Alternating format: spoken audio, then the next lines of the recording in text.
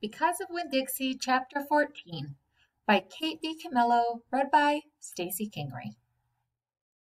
Sometimes I told Gloria the story of Miss Franny Black had just told me, or I imitated Otis tapping his pointy-toed boots and playing for all the animals, and that always made her laugh. And sometimes I made up a story, and Gloria Dump would listen to it all the way through from beginning to end.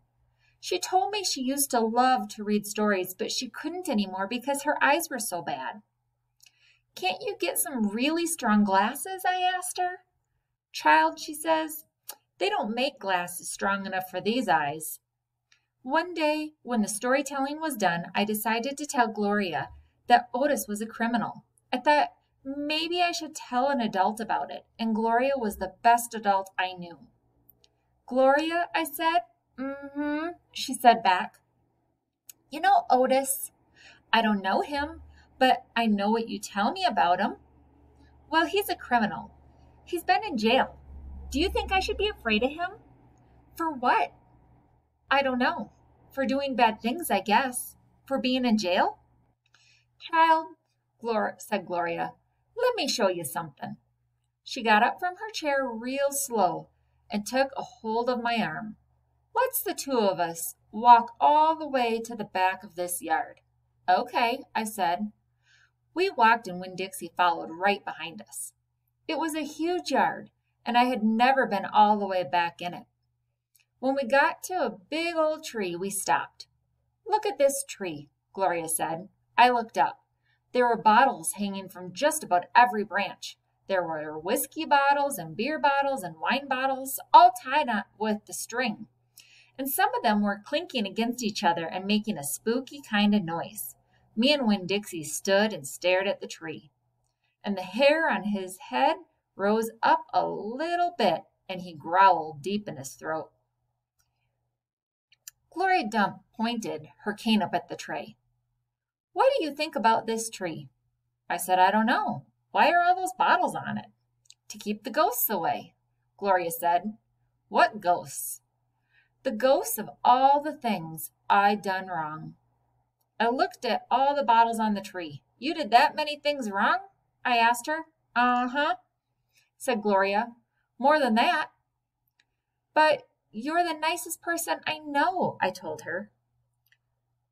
"Don't mean I haven't done bad things," she said.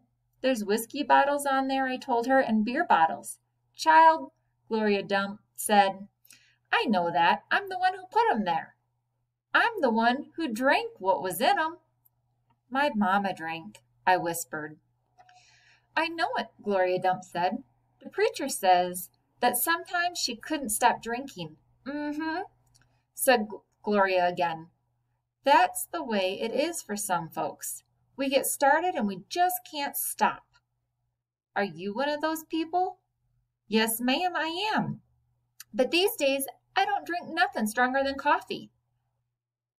"Did the whiskey and the beer and the wine, did they make you want to do the bad things that are ghosts now?"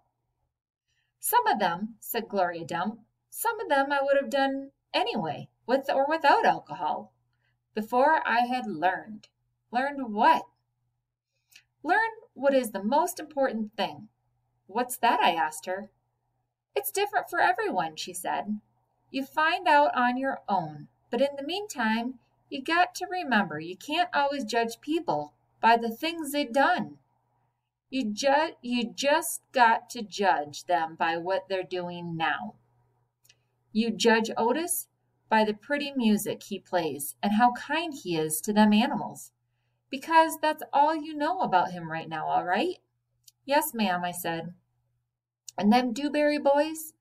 You try not to judge them too harsh either, all right?" "Yes, all right," I said. "All right then," said Gloria Dump, and she turned and started walking away.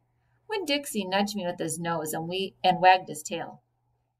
Then he saw what I wasn't going. He trotted after Gloria. I stayed where I was and studied the tree. I wondered if my mama, wherever she was, had a tree full of bottles. I wondered if I was a ghost to her, the same way She sometimes seemed like a ghost to me.